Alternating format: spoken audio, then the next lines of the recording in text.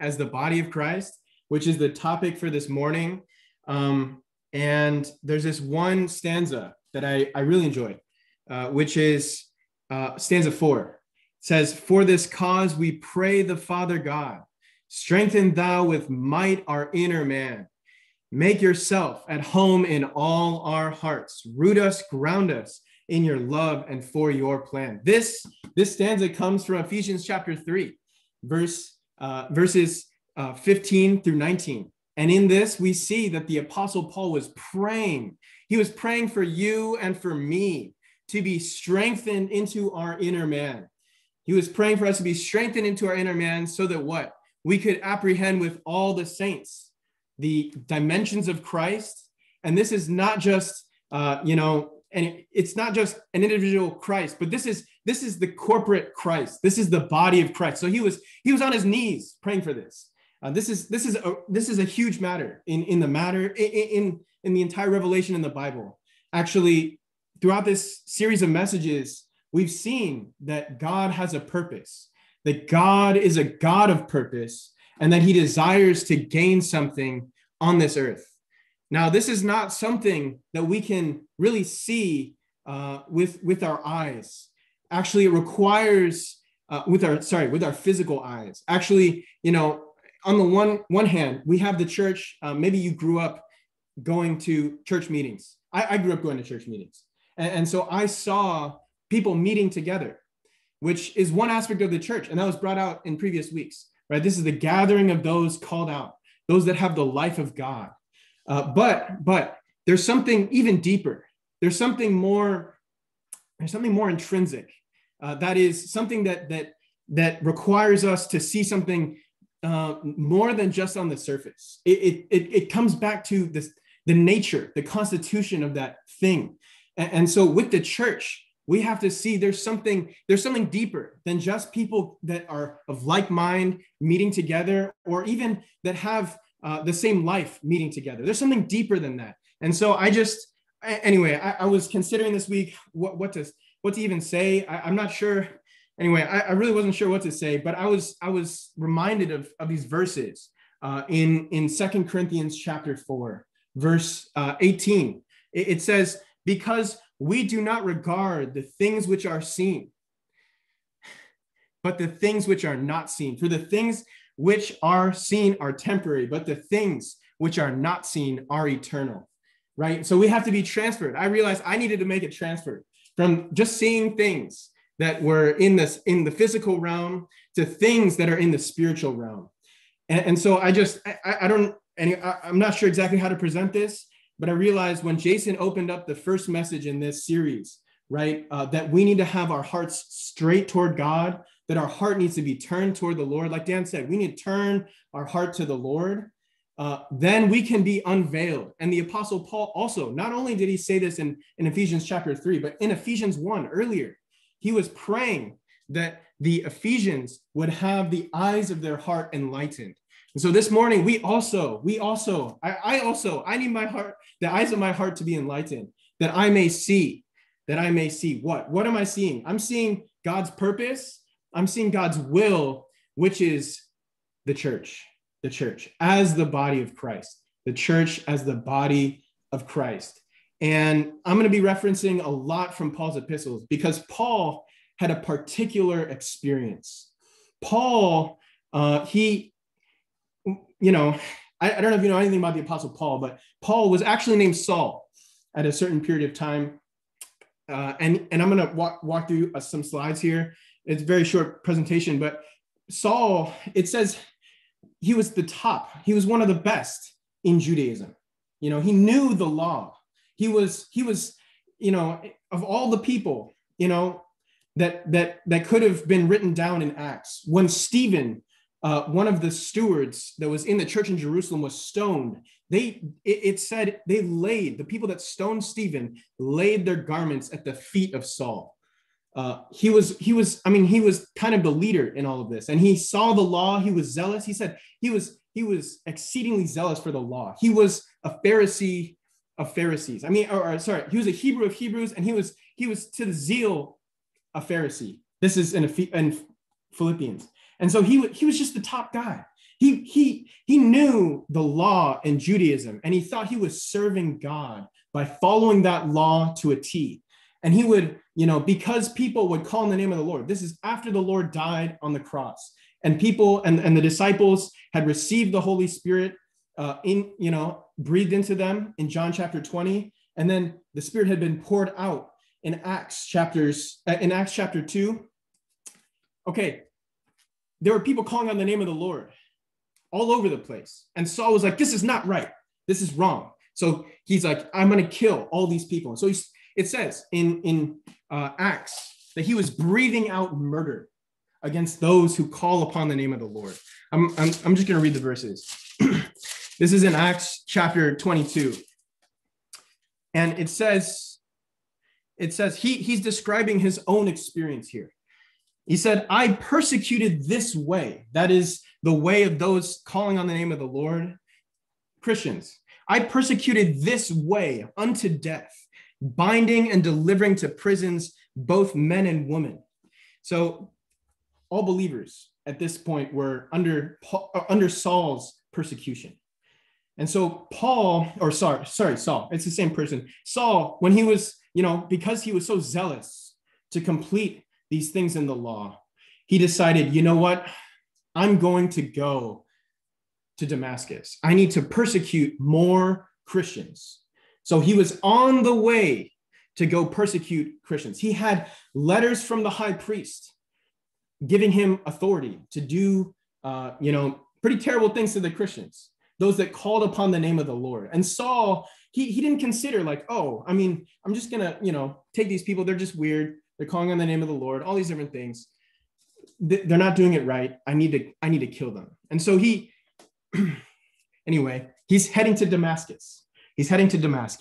Okay. And this is what happens. This is kind of amazing. Okay. And as I journeyed, this is Paul speaking, and drew near to Damascus about midday, suddenly a great light flashed out of heaven around me, and I fell to the ground and heard a voice saying to me, Saul, Saul, why are you persecuting me?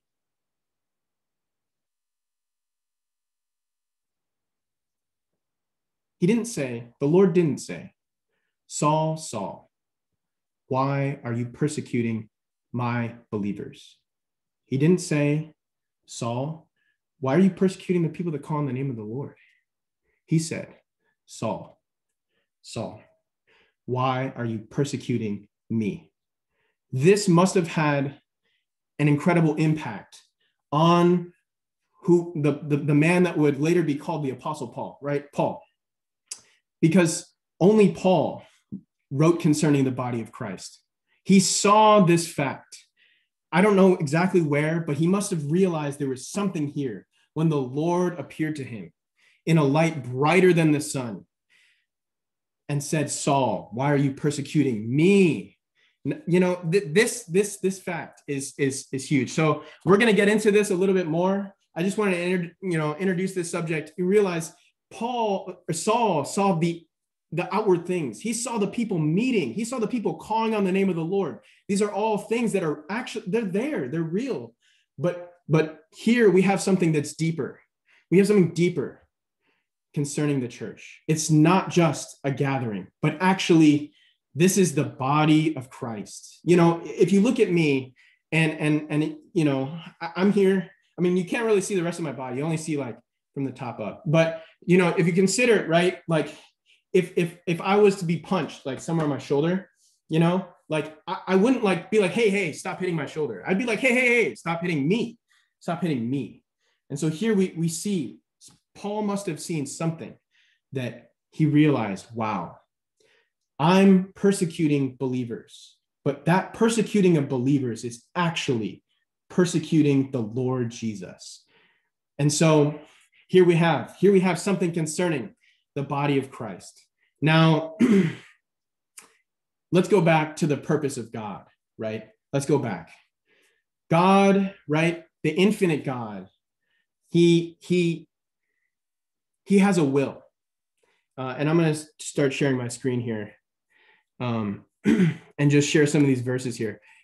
He has a will. He has something he wants to accomplish.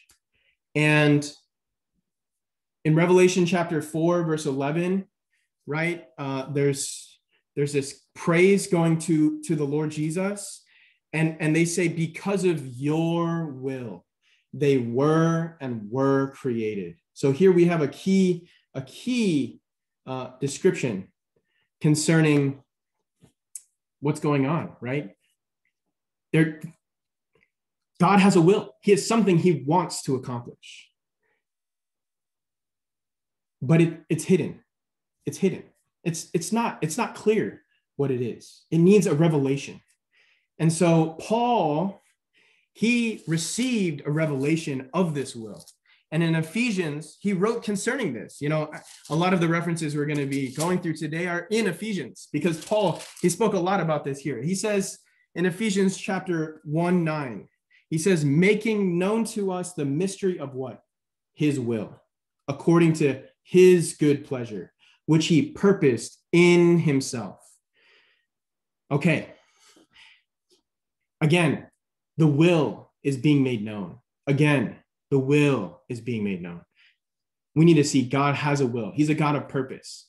You know, the infinite God became a finite man, right? We see this in Matthew chapter 1, right? When we've got the story concerning the incarnation and birth of the Lord Jesus.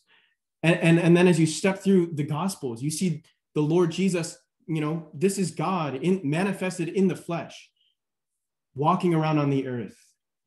He's there, real.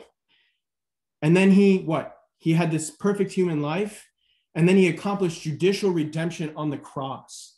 So he's passing through, human living, and he died for our sins. We know this, you know, and then when he died, he was buried, and then he was resurrected on the third day, right? And so this all has a purpose, right? It says in resurrection, he became the life-giving spirit. And then he was ascended, he was enthroned, you know, he's enthroned. Todd brought out, last week, in one sense, the kingdom of God, the Lord Jesus is enthroned. He's also within us, right? He's come into us to rule and reign within us by his life, by the spirit of life that is now in our spirit. But now he's there, enthroned. But this all has a goal.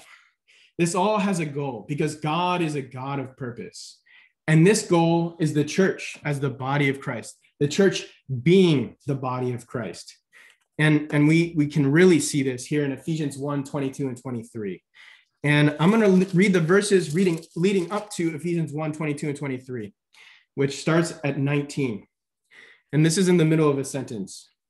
And what is the surpassing greatness of his power toward us who believe, according to the operation of the might of his strength, which he caused to operate in Christ, in raising him from the dead and seating him at his right hand in the heavenlies, far above all rule and authority and power and lordship and every name that is named, not only in this age, but also in that which is to come. 22. And he subjected all things under his feet and gave him to be head over all things. And it continues, to the church, which is his body, the fullness of the one who fills all in all. So God, he became a man, he died, he resurrected, he ascended, he was enthroned, so that now he can transmit all the riches to the church, which is his body.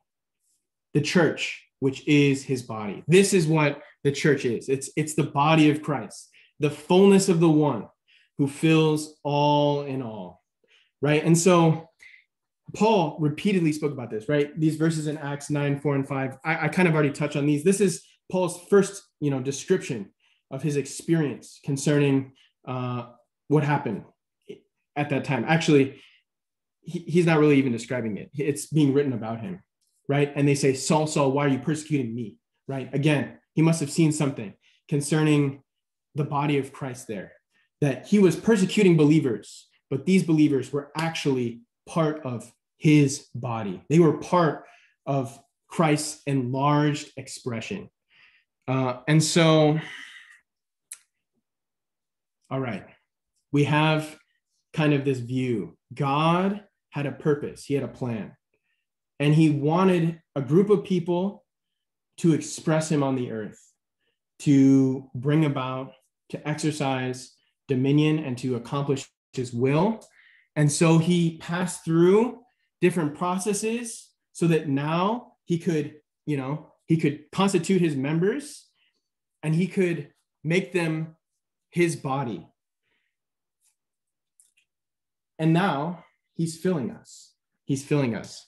And so we're actually being filled unto all the fullness here, the fullness of the one who fills all in all, right? This is kind of a mysterious statement. Honestly, we'd need a lot more time to just talk even about this statement. But I just really want to impress you all again to see this is something concerning the body of Christ. This is something where God is now filling us with all the fullness, right? All these things that he passed through are now to us, to the believers, making us members of his body, causing us to grow in life.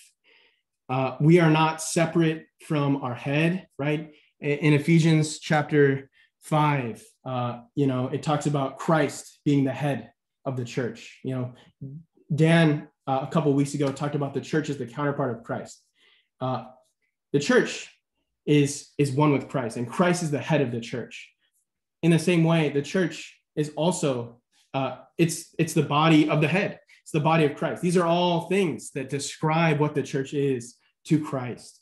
And so, you might be thinking, well, okay, why are there so many descriptions? Well, it's just that this thing is too marvelous for us to really understand. So we have to see the church from these different aspects. And we really need to see that the church is the body of Christ. Okay, moving on.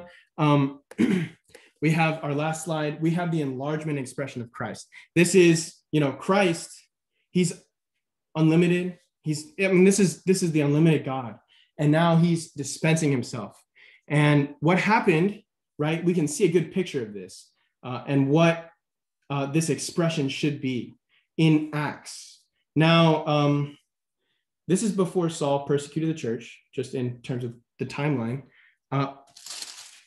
But after the Lord Jesus died and he was with the disciples, as he ascended to the Father, he said, "Go therefore, disciple all the nations, baptizing them into the name of the Father and of the Son and of the Holy Spirit." This is at the end of Matthew. Then he indicated the disciples, "Go into Galilee and wait there for the Spirit to be outpoured." And they were there and they decided, let's just start praying. They received the Spirit inwardly as their life. And they were waiting there in Galilee for the Spirit to be outpoured. And so when they were praying there for 10 days, coming into this one accord, being filled with the Spirit, then suddenly, the Spirit was outpoured. They gave the first gospel message recorded in Acts chapter 2. Peter stood there and 3,000 people were saved. 3,000 people were brought into the body of Christ. They were baptized. And these people then were there. Okay, so we had started with one man on the earth, the Lord Jesus. He was the single grain that fell into the ground. And then with that first gospel message on the day of Pentecost, 3,000 believers were then produced. What were they going to do after being regenerated, after receiving the life of God? They've now received the life of God. They've been brought into the body of Christ. And so what do they do? Well, they just started meeting. They just started meeting, right? Because they're enjoying the riches, the fullness of the one who is now in them, who's now growing in them. And so in Acts 2:42 and 47, we see they were meeting day by day, right? They were breaking bread together. They were praying together. They were, there was, some ministry of the word.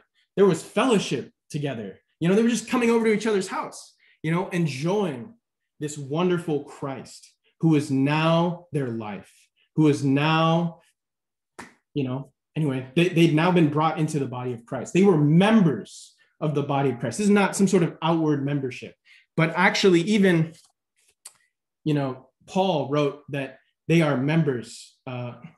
Members. Sorry, I'm going to read the verse in 2 Corinthians.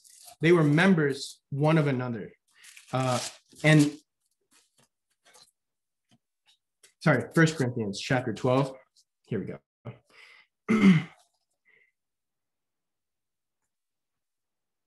The members are many. I've got many members.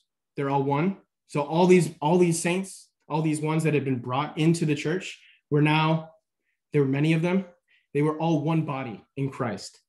And it says in 1 Corinthians 12:12, for even as the body is one and has many members, yet all the members of the body, being many, are one body, so also is the Christ. Then, right, we have to see these ones, they were all meeting together. They were all there together, enjoying the same Christ.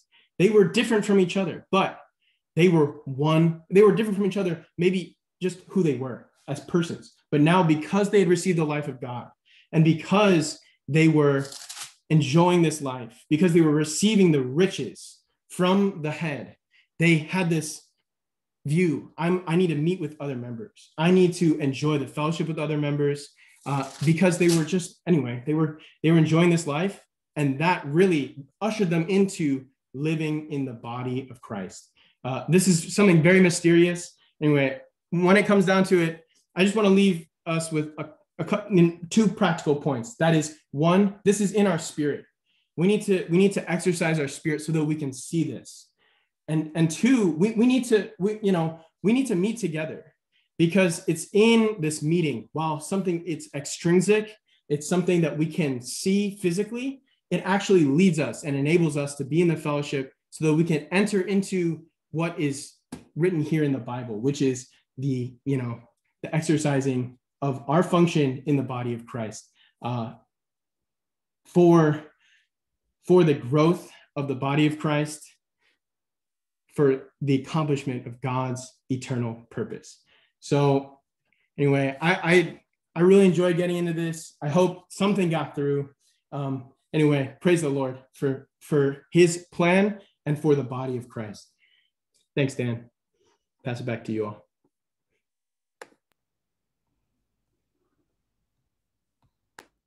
Okay, thank you, JR, for such a wonderful word on the church as a body of Christ. I'm so impressed again to see, wow, when Saul was persecuting the believers, the Lord appeared to him and said, Saul, Saul, why are you persecuting me, not the believers? So that's an implication, right? That actually we are one.